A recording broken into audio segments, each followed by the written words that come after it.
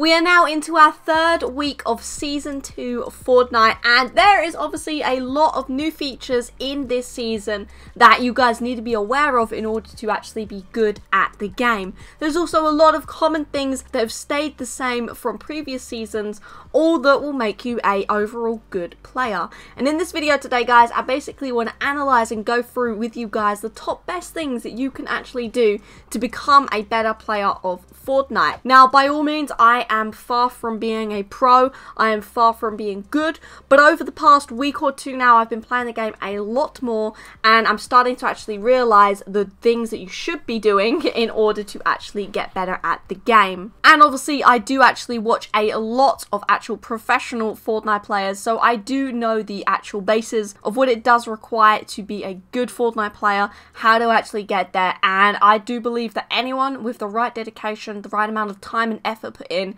can become a pro Fortnite player. So guys, without further ado, if you do actually go on to find this video useful, make sure you do indeed let me know by smashing that thumbs up button. Obviously, subscribe to me here on the channel to stay up to date with all of the latest Fortnite news, leaks and updates, and anything Fortnite related like this video here. And finally guys, make sure you are indeed using someone's creator code in the Fortnite item shop when you do purchase stuff there, and if you do want to help support me, it is indeed code Bobblez. It really does go a long way. Thank you all in advance. Hashtag ad, hashtag partner. Let's get cracking though straight in with the video today, guys. What are these top tips to becoming a Fortnite pro? So moving into our first tip of actually improving as a player of Fortnite. The biggest thing that you can do right now in Fortnite is 1v1s.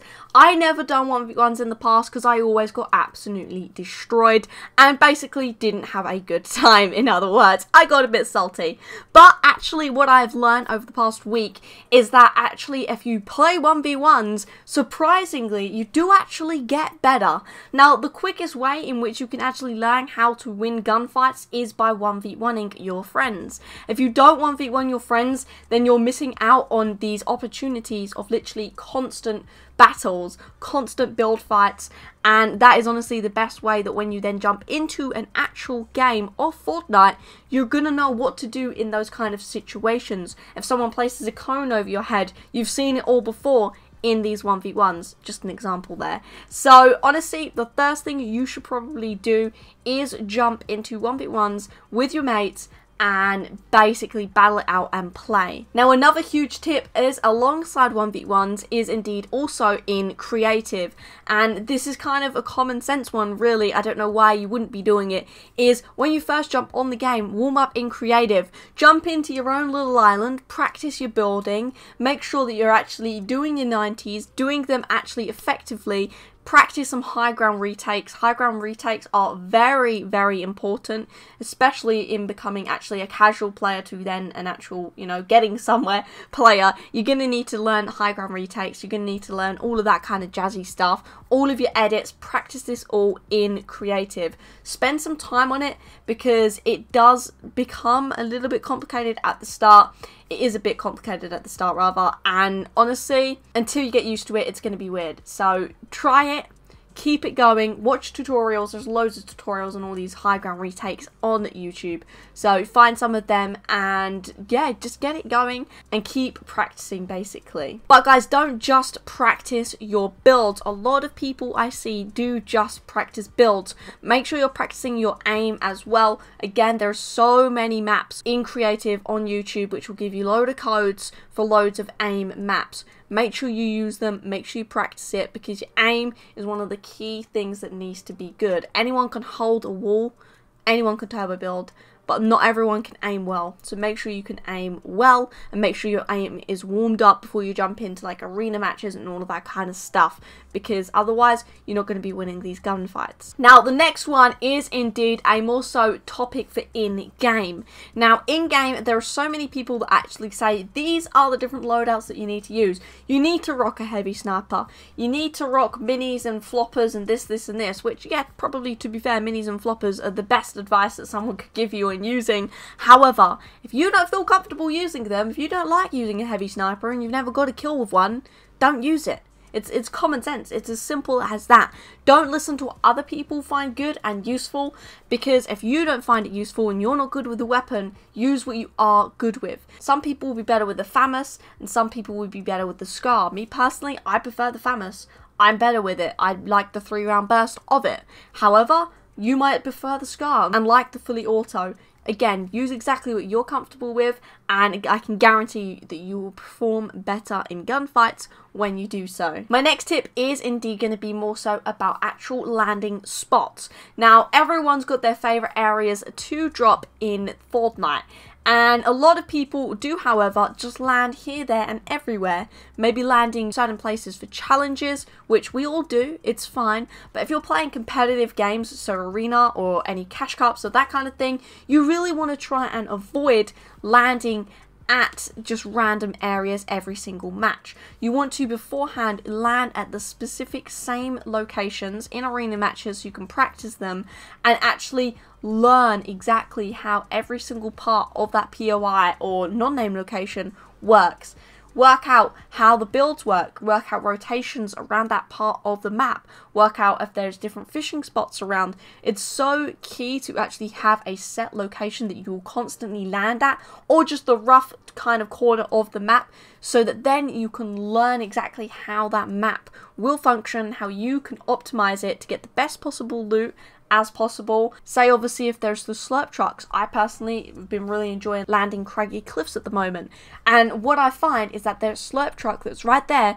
I personally like to land there first, get my health and shield all the way up to 100, and then proceed on to getting guns, because 99% of the time someone else isn't going to land there, and that gives me the shield off the bat, so when I find minis I don't need to pop them. I've already got the shield and can stack them for later game. Obviously I'm not saying go to that landing spot. Find the landing spot that you like, that you know how to work around, that you know how to rotate around, get loot, all of that kind of stuff, and land there constantly prior to these kind of big games that you want to play, these arena games, and make sure you're ready so that when you do have these arena games, these cash cup games, all of the rest of it, you know exactly what you're doing and you can have a very good start to your early and mid game. Because honestly, during these competitive games, the late game is where you will be getting your most amount of points. So if you're not making it to there, you're not going to be getting many points at all. Now my next point is indeed actually to do with settings. Again, there are so many different tutorials online, the best settings that you should be using, the best keybinds that you should be using,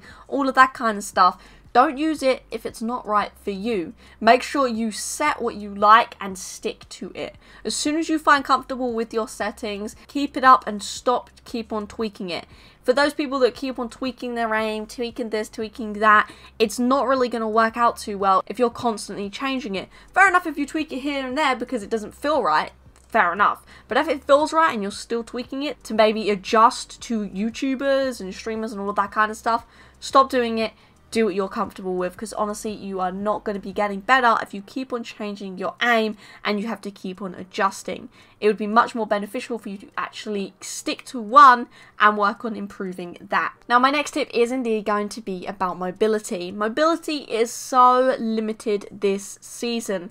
We have obviously the boats, which aren't that great and they're really not that good methods of transportation, and we do actually have launch pads now. Thank goodness launch pads are indeed in arena matches as well this season. So what is my whole point about this? My whole point is basically optimizing what you've got. If you have a launch pad and you haven't got that far to go to the zone, don't use it. Don't play silly with it. Make sure you're trying to save these launch pads for late game and trying to save them if you really need it in a sticky situation.